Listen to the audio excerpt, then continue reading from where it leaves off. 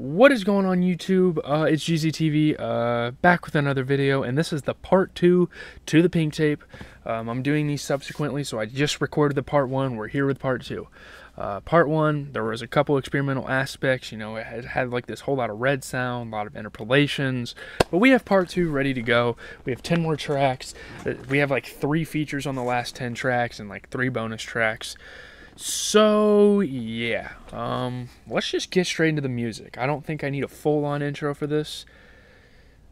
Let's go. Alright, here we go. Track 17. Let's continue the pink tape journey with CS. This is apparently like a System of a Down cover. Let's go. Alright. What other artist is doing this? I'm sorry, no one is doing this. I don't care. Ugh. Oh, I've heard this song. Okay. I fucking love this, dude. Hell yeah. I'm not even glazing. He's a fucking goat for this. Dude, I fucking love you, Uzi. Holy shit. God damn. Holy fuck. Nothing but vibes, man. Hell yeah. Okay, man. CS. What a fucking start. I mean, a System of a Down interpolation.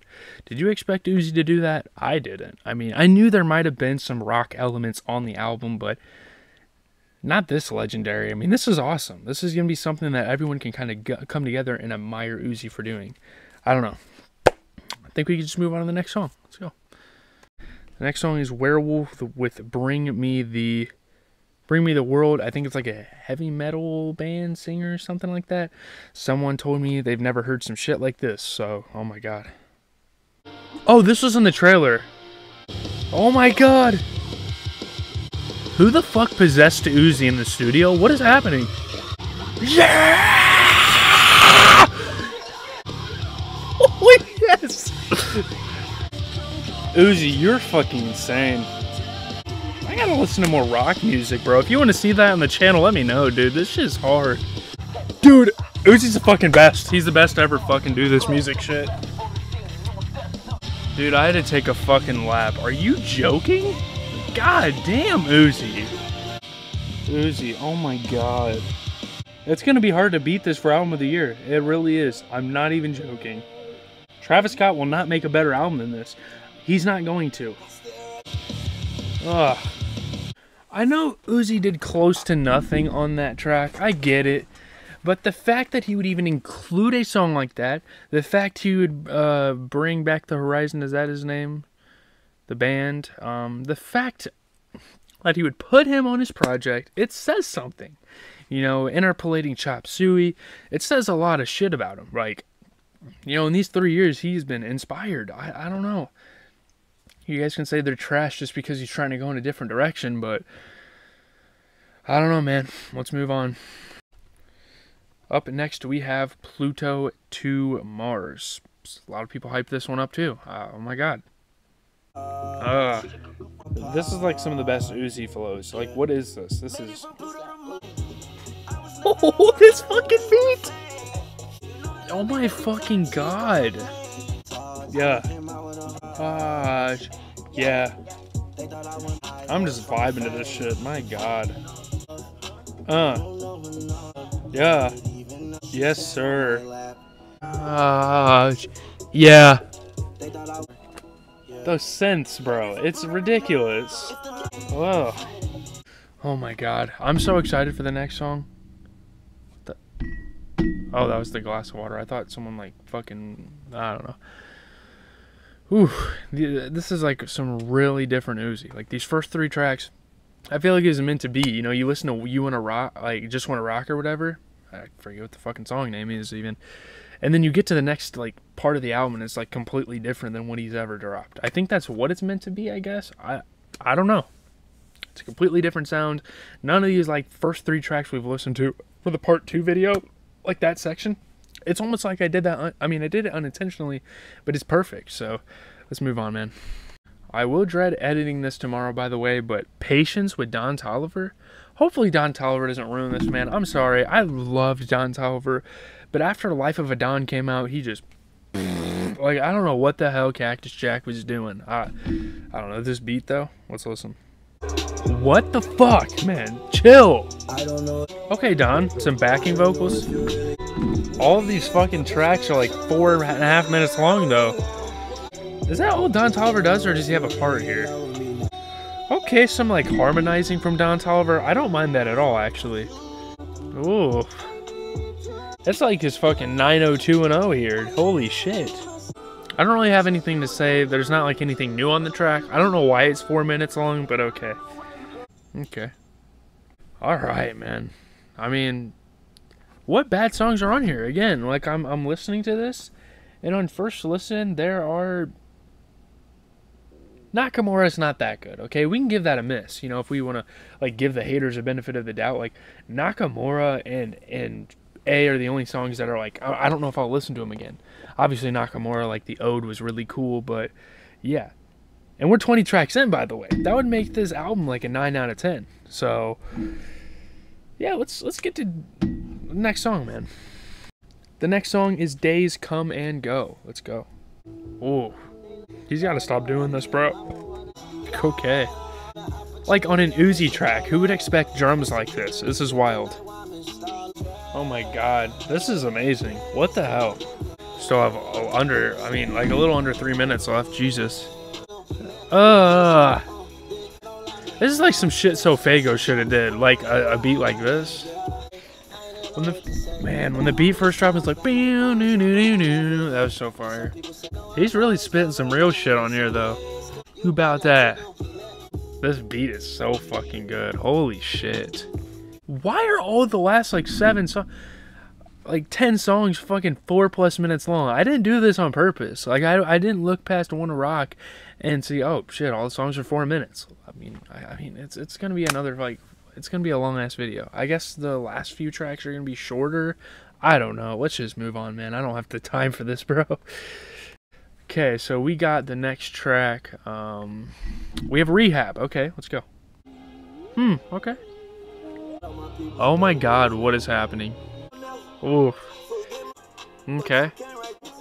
The production is insane. I'm sorry. That little loop with the woo. That is fucking awesome. Okay. These tracks are just too long, man. I don't know. I'm just gonna let this song play out, man. I don't know. I might even go get a damn drink of water. I don't know. Oh, okay. The end was on the trailer as well. Let's see. Rehab was good, okay? Like, it's a good song, but it's just, why is that 4 minutes? I'm not gonna say it's a bad song. It kind of has the same problem that Patience has in a way. I don't know. It's still not a bad song. I think we can just move on. So the end has Baby Metal on it. I'm not really sure. They're like a rock band. I don't know. But this was on the trailer. Let's go. Oof. Oh yeah. Okay. This is like the fight scenes. Oh my god. How did he make that sound? This is like the perfect intro for this fucking thing. What the hell? It just sounds like a theme song for an anime. Like, it's not even a song for real. Like, his song. What the fuck? Oh yeah, I forgot about this little excerpt. Oh my god, what is happening? What would even go into, like, producing a song like this? This is like some, like, ADHD shit, bro. Like, ridiculous. What is happening? Was that not, like, the best way to end an album, though? Like, this just, like, epic fucking, like, compilation of some of the sounds he's been trying? I don't know. That's what I kind of, got from that. What do I even say about a track like that? There's no words for that. Like, I feel like I just listened to a bunch of anime theme songs, like, smashed into one. And here we have The End with Baby Metal. We have 3 bonus tracks. I guess I'll listen to them. I don't know. They're probably not going to be very cohesive with the album. That's kind of the vibe I'm getting off of these, so let's go. Bonus track 1 of 3. We have Zoom. Let's go. Wheezy? Wheezy and Uzi? Huh? I don't know why, but I think Drake would do good on this song. Okay, I like this. Yeah. Okay. Okay, nice. So all the bonus tracks are pretty much like what I'm getting from this is all the bonus tracks are pretty much like heavily leaked, like out there unreleased Uzi songs, and he's just throwing them at the end of the album as a bonus. I mean, that's like perfect. That's kind of like what the premise of a bonus track is, and I don't mind it. So let's move on. So the second of 3 bonus tracks is Of Course. Yeah, we've heard this. He's releasing all the damn music. Like, he's not holding back here. All the snippets were here, you know? Oh, I'm definitely gonna be mobbing to this shit. Yeah. This would go hard in concert. It really would. Who would have known that, like, moaning on a song like this would be, like, hard for some reason? I don't know, dude. Alright, man. We got this song and one more. I don't really have much to say about this. The song has been out in the public for quite some time, so I would say we can just get into the last track and then do the outro. I'm gonna get back on stream here in a little bit for an hour or so. So yeah. The next track, the final bonus track as well, is Sade. Let's go. Regulated. Okay. It's got that same tempo that like Bigger Than Life had on EA. Yeah, type shit. You smell like Bia? Why would you admit that? What? I'm not gonna lie, it's probably one of the worst songs on the album, but it's not like a bad song. It's chill, I guess. I don't know. Holy shit, I'm not gonna lie. That song almost put me to fucking sleep, and I still have a stream to tend to. I don't have anything to say about it. It's so boring. Let's get to the outro. I'm gonna improv the fuck out of this, so get ready. Welcome to my improv outro. This is pretty much like the review segment of the album. We're not gonna have that in part 1, obviously, because we didn't listen to the entire album yet. But this is my chance to kind of look back, maybe talk about some standout tracks. Uzi dropped one of the craziest first listens I've ever had in my life. I mean, this is probably one of the best albums I've listened to of the decade off of first listen. Again, you're gonna watch this video and like haters are gonna be like, oh, he's just fucking gassing it. He's gassing it. No, motherfucker, this album is good. Like, do I need any more listens to know that this album's good? Do I need this album to grow on me? You say that about all sorts of fucking albums. But this one, I knew right away what the vibes were. And if you watch the Pink Tape trailer, it gives you everything you need going into this album. All the vibes he's going to tap into.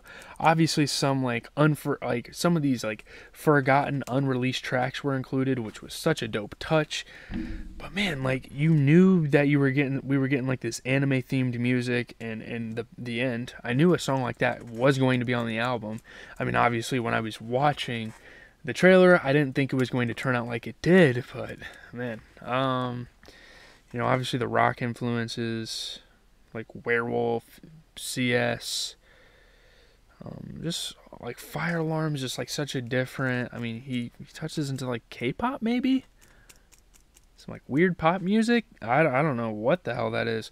Sampling Shinsuke Nakamura on Nakamura. There's so many like really dope cultural moments. This album is for the culture. I mean, truthfully so. Uzi, hopefully he is renowned as a damn legend by now with this, because if you weren't digging Uzi before, I mean, you're going to now. Like, this album, I don't even know what to say. This is easily album of the year. There is no other album that has dropped this year so far that comes close. This makes Young Thug's album look like a damn 6ix9ine album. Let's be real. I forgot about that damn album. I'm listening to this, and maybe it sucks that those 3 artists, you know, Gunna, Young Thug, and Uzi had to drop sequentially, week by week, but and like steal each other's thunder. But still, man, I mean, what is there really to say about this? The interesting drums on like Mama I'm Sorry, Pluto to Mars, just so many interesting drum patterns. Obviously, Flood of the Face and Suicide Door started the album so well. X2, obviously, shout out to Ken Carson for producing that beat. Like Spin Again's a cool little thing. I don't know. Endless Fashion with all the interpolations. All Alone is obviously an iconic unreleased song. But yeah, and you know, all the bonus tracks are, you know, the bonus tracks. That's what a bonus track's supposed to be. All these like unreleased Uzi songs that have been circulating for years. But yeah. I don't really have much to say about this album. It's a first listen. Don't expect me to have a 10-minute outro talking about this album, because that's not going to happen. I gave you guys fucking 4. And yeah, obviously you're going to be seeing this on Saturday. The first part is coming out on Friday. That's going to be the chunk of the album. That is going to be like 15 songs, and this one is 10 songs. That's how I decided to split it up. It's pretty much a double album. I mean, let's be honest. It is pretty much a double album, because once you get to Just Wanna Rock, the vibe just fucking changes. And that was probably done on purpose, given that Just Wanna Rock was the single. That's probably well done by Uzi's team. But yeah, leave a like, comment, subscribe. GZTV covering all the biggest music releases. You know, this month, Ken Carson's dropping, Lucky's dropping, maybe Yeet, maybe Travis Scott. It's gonna be like a wild summer. Drake just announced his album. I don't know what to say. It's gonna be insane. So, see you guys in the next one.